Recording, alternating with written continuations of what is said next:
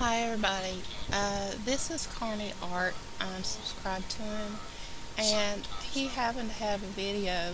If you want to go over and see that video, it's titled BP Gulf Mutated Colonized Bacteria.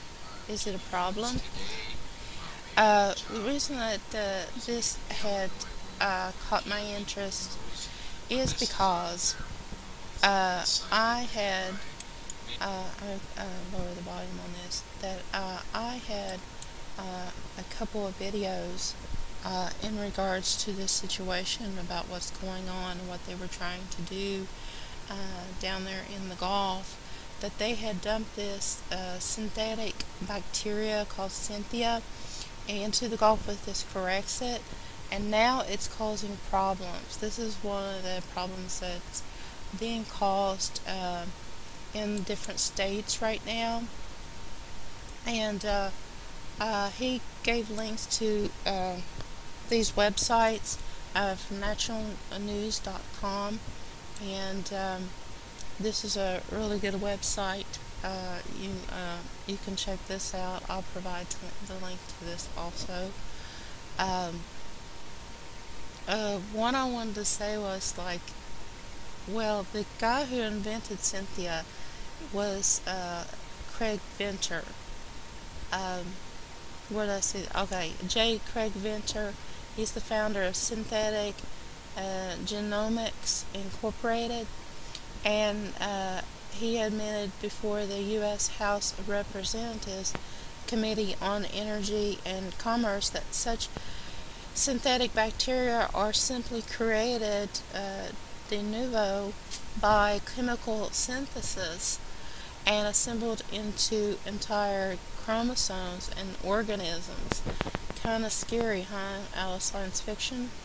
He went on to add that the technology can catalyze a major change in what organisms can be engineered to do. And I have a video on him. If you when you go see it, you can see this guy. When you look in his eyes, it was like there's nothing there. And you think that he's a Dr. Frankenstein, creating this kind of bacteria and releasing it into our environment. Well, I don't know. And it goes on to say that the genetically modified bacteria is now replicating and spawning all sorts of mutated bacteria throughout the Gulf, and I think there's more to it than that, because I had this dream, and I think it's more than just bacteria down there, but that's just my thought. I think there's just a lot of things that are going on that needs to be explained right now, and I know that too. There's also a video I'm going to upload too that this guy did, and some evidence that he found what was happening in Joplin, Missouri, and about these strange fungus that had broke loose there in that town after remember the devastating tornado that hit Joplin and destroyed that town, and it killed over 100 people. Well, now the government has set up a secret morgue, and they won't tell the family members where this morgue is and why they're not allowing the families to go claim their dead. It's just terrible. It's just, I call it bio-welfare, and we're being attacked by our government. And well, getting back to the Synthia, these genetically modified oil-eating bacteria that's creating the danger there in the Gulf. There's a similar. This is a similar site where it mentions the same thing, tells about Greg Venter, and Mike Etzler, Tsler. He's a chief operating officer of BP's Gulf Coast Restoration, and he told BBC reporters that there is a new form of microbiology that is attacking this oil plume and using it as a food source. And I'm sure it's more than just oil. Shortly after meeting this on camera, another BP official abruptly interjected and ended the interview. And it says that you can view this on YouTube. And see, there's a link. But anyway, I'll provide that link to this article. But I also wanted to add too, in relation to this, an article that I found here on Alternative News Report, and there's like a few mentions here, well, in regards to what had happened in the Gulf, but to add to this, especially what FEMA is doing. All of this is tying in. So, and what this is in regards to, okay, let me read it here. Okay, the title of this is White House Talks About a 9.0 Earthquake in the USA. Okay, and this is in regard to FEMA's Operation Solid Curtain 2011. So they're coming out with this, people. They're doing this in front of your face. And you've got to take some action of some sort, or they're going to bring us down. I mean, we have rights. We have a right to live. I mean, I wouldn't allow a renegade government to do us this way. It's just not right. Well, anyway, it says, are we prepared for a man-made HAARP weather modification induced catastrophic 9.0 earthquake in the United States? There are many dots to connect here. Go into a blog archives and go back to January of 2011 when odd events began to take place in the New Madrid earthquake zone. And I also have videos on that too.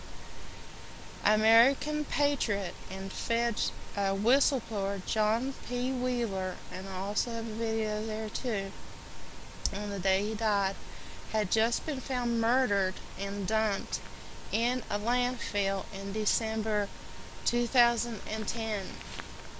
Okay, they was covering up their trail, so they killed poor John P. Wheeler. We learned after his death, which has not been mentioned in the media since, and after dead birds rained down on our heads in the central southern USA, that FEMA was in the midst of a huge preparedness exercise called FEMA NLE 2011, also known as FEMA Operation Solid Curtain. Google it. In which they were focusing on disaster preparedness in the New Madrid fault zone. Okay, they definitely know what's going on, and all the activities that are going on in that zone. Let me tell you, people, they keep messing around, especially messing around with the government's messing around with Israel's foreign policy. We're really going to get it. And the reports circulated that FEMA was already purchasing MREs and other food-related supplies by the millions of units. Clearly, the feds were rehearsing and stocking up and preparing for something. And here's a video here of the report, so you can view this video. It's 1 minute and 20 seconds long. Anyway, it goes on to say that HAARP's rings have been appearing over the New Madrid region of the United States daily in obscene clusters. Citizen journalists like YouTube reporter Oda Sense can barely keep up with it all. I've heard some things about Doug Sense, and I don't really recommend his channel at all, because there's been like a lot of strange activity and all that he has in his channel, and I wouldn't suggest really going there. It has to do with strange frequencies, and it's part of, I think it's like part of a conditioning. So that's all I have to say. It's just like a warning thing right now. But anyway, I'm sorry to get off track. But this, understand that these bizarre heart rings had to do with superstorms, floods, and tornadoes. The fracking in the new moderate fault zone is causing tap water to become flammable in regions in Texas and Illinois. And then something wicked is this way is coming, possibly. And so all we can do is just stay positive and stay away from the bad news, and just find out, basically, what is, going on, as to finding alternative news, and just keep up with some good websites like Carney Art. And it says the odds is that well, I'll just have you go read the rest, because I'm running out of time. It ends by saying that pray for your countrymen and their families who live in these regions right now, and send them your love, your light, and your faith. If the Fed is getting ready to try to disable the heartland, we will find a way to persevere. And that's true, we will persevere through this. And so long as that we have God by our side, that we need to look up to heaven and cry out to God in repentance, because we need Him on our side, and He's the winning side. And it's not just we the people, it's under God and through His Son Jesus Christ, who gave His life upon the cross to save us from sin. And God is watching everything right now, and America is under judgment. So please, people, please consider turning back to God, because we need to turn back to Him before it's too late. Time's short, and we don't know if we have another day. This could be like our last breath. And don't ever lose faith, but cling to the Lord instead, and He'll get us through. And be immersed in His Word, and talk to Jesus every day, and stay close to Him, and He'll get you through the storms.